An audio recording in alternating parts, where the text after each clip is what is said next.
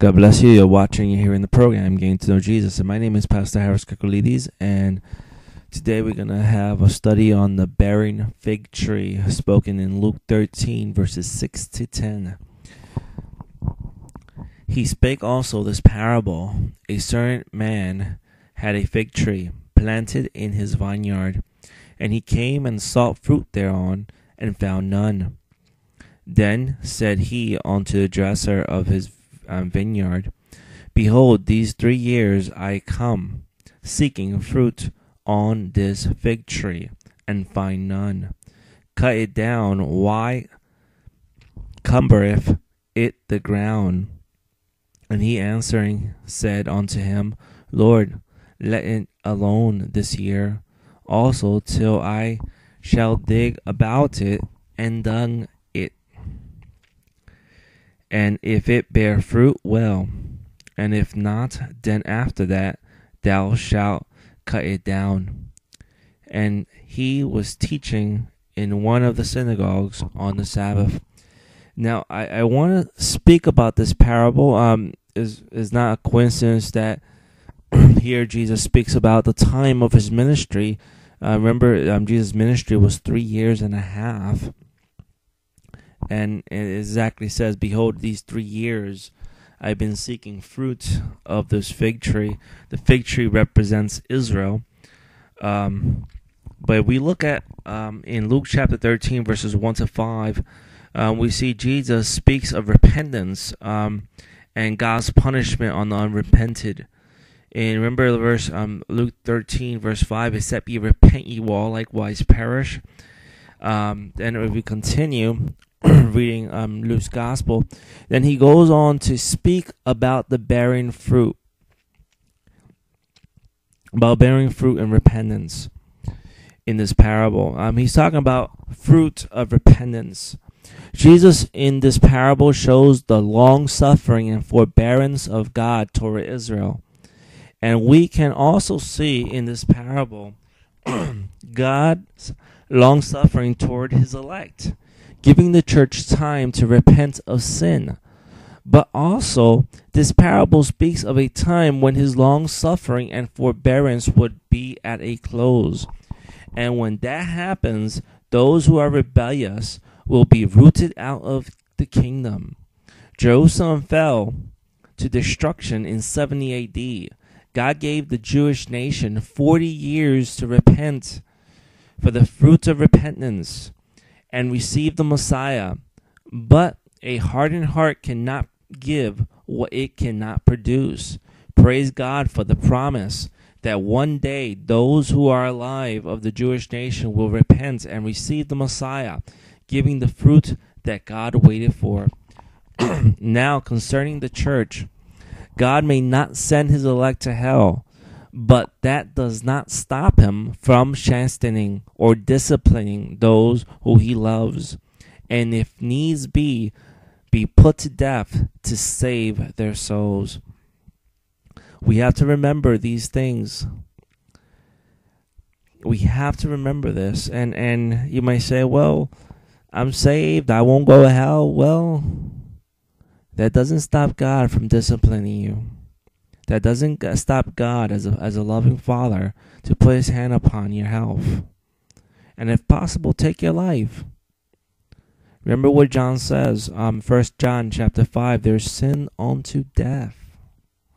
And we saw that if you read 1 Corinthians, you see that there were some people taking the Lord's Supper not worthy, not in a worthy manner. And they died. Some of them were sick and some of them died. And Ananias and Sapphira, we see them falling dead to the ground because they lied to the Holy Spirit. So keep these things in remembrance. We as Christians, each day, we have to bear fruit of repentance and repent of sins. We have to confess our sins. We have to mourn for the sins of others and ourselves as well, because we're still in this flesh, and we may be strong one day, but the next day we might have a fall. And keep in mind, keep ourselves in a humble state, knowing our condition in our hearts. and seeking the Lord, loving the Lord,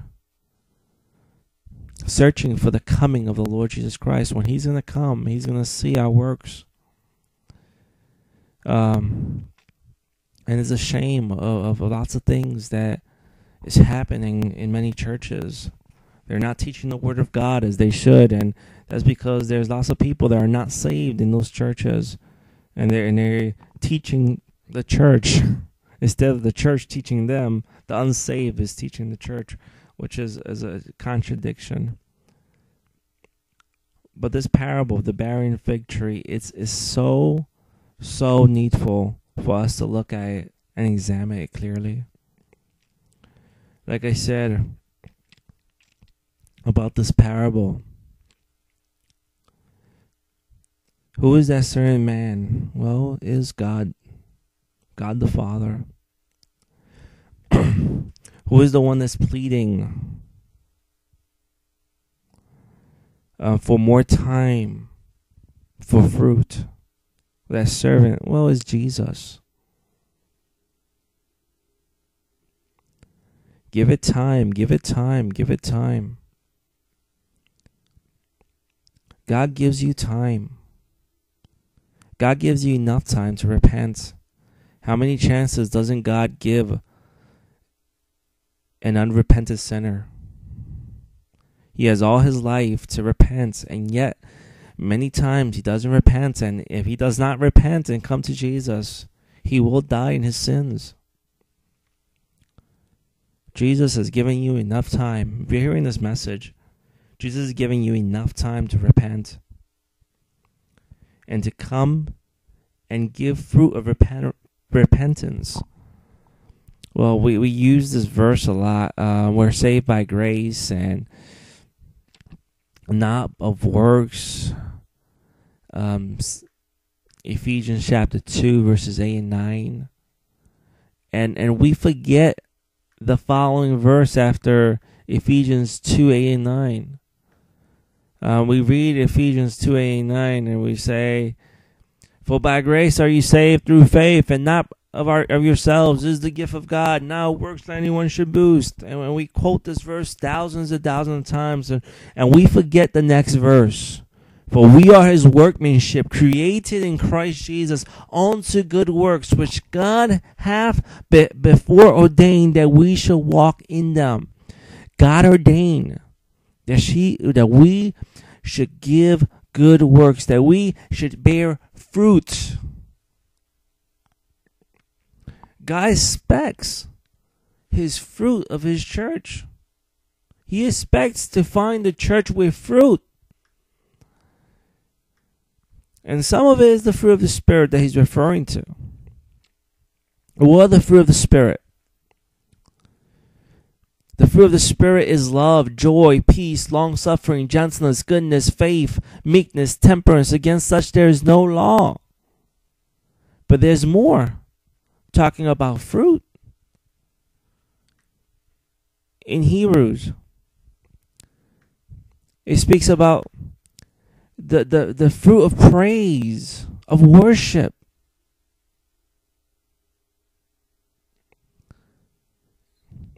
We have to worship our God. There's holiness as well.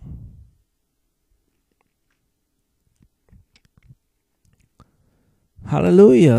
The Bible talks about the fruit of our lips giving praise to God.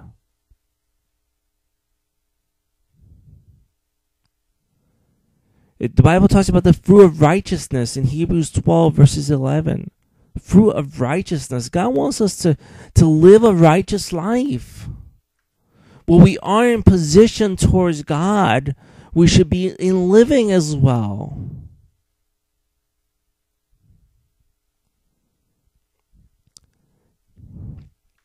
What does Jesus speak about in Matthew 7? Matthew 7 talks about a tree and fruits. It talks about trees and fruits as well. Matthew 7, verses 17 says, "Even so, every good tree bringeth forth good fruit, but a corrupt tree bringeth forth evil fruit. A good tree cannot bring forth evil fruit, neither can a corrupt tree bring forth good fruit. Every tree that bringeth not forth good fruit is cut down and cast into the fire. Wherefore by their fruits you shall know them. And then he goes on saying that everyone that says, Lord, Lord, will enter in the kingdom of God. In Matthew chapter 3, John the Baptist preaching his sermon says, in chapter 3 verse 8 says, bring forth therefore fruits meet for repentance. John the Baptist's ministry was repentance. And if we go a little bit further, when Jesus starts his public ministry, what is Jesus gonna preach? In chapter 4 of Matthew, verses 17, Jesus preached repentance as well. For that time, Jesus began to preach and to say, repent, for the kingdom of heaven is at hand. The same thing was preached by the disciples. When they preached about the kingdom, but they had to preach the same thing that Jesus preached, about repentance, a turning away. Repentance means to change one's mind.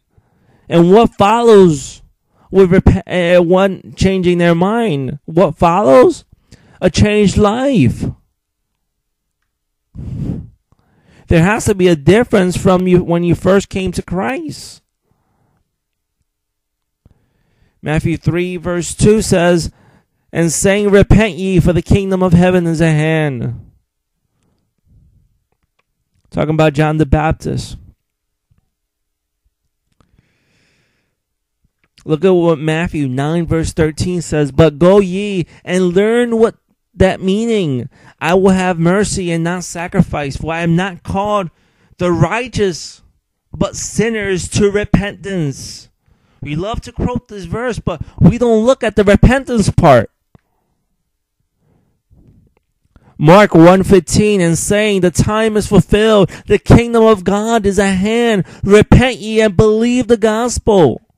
Luke 5:32, I came not to call the righteous, but sinners to repentance. Again, we hear that. We hear the word repent. Acts chapter 3 verse 19, even the disciples preach repentance. Repent ye therefore and be converted, that your sins may be blotted out, when the time of refreshing shall come from the presence of the Lord.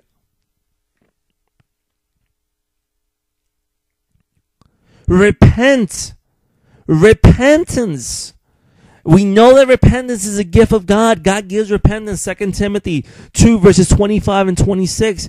In meekness, instructing those that oppose themselves, if God peradventure will give them repentance to acknowledge of the truth, that they may recover themselves out of the snare of the devil, who have taken them captive by his will.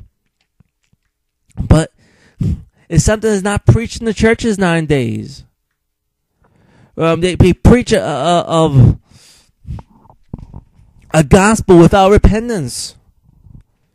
When repentance was the main theme of the gospel, it was repent and believe.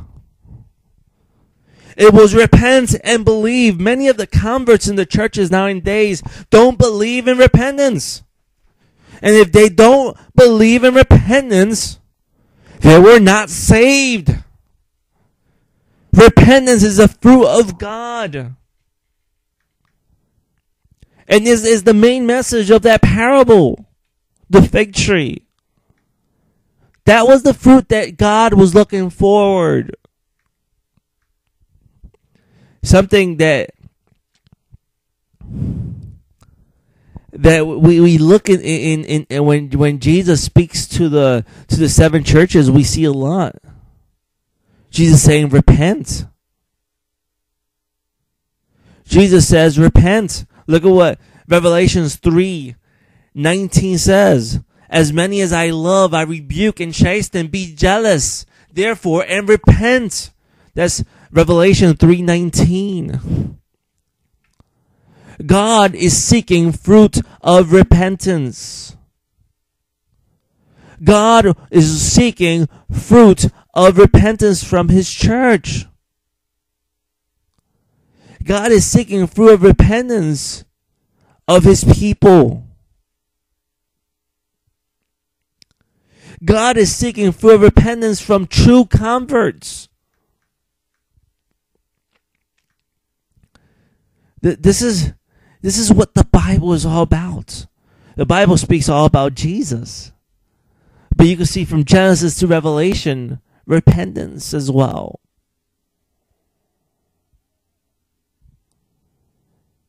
Nowadays, people preach the prodigal son and they don't preach repentance in that story. In the story of prodigal son, we see the prodigal son repenting of his sin. Recognizing his sin. I have sinned against heaven and I have sinned against you. Our sins are against God. If we know that our sins is against a mighty, holy, righteous God, then we have to know that we don't just sin against man, we sin against God. And this is why we have to come to Jesus Christ. Because Jesus Christ is the only one that can cleanse us from our sins. And the Holy Spirit that comes upon the Christian is the only one that can help us live a straight, righteous life. I need you to know that repentance is what the church needs nowadays.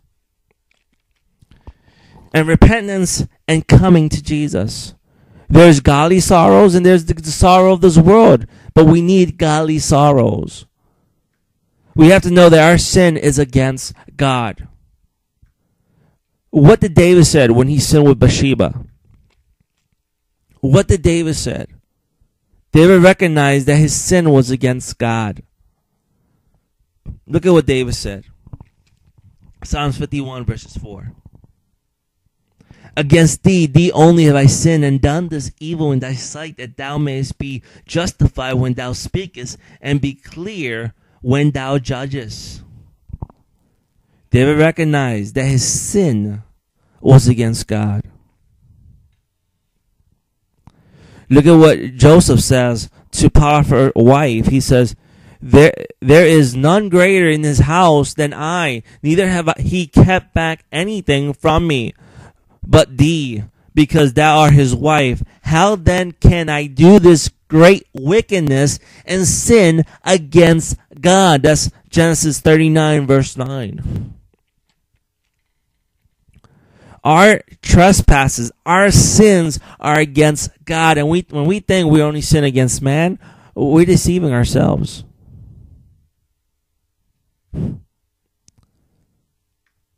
And God is seeking fruit of repentance from His people.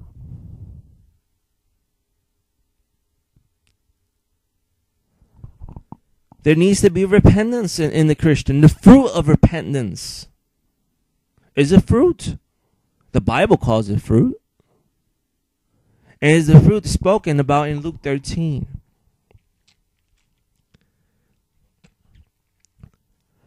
We're going to talk more about the Word of God as these weeks goes by. God bless you, and you're watching Getting to Know Jesus.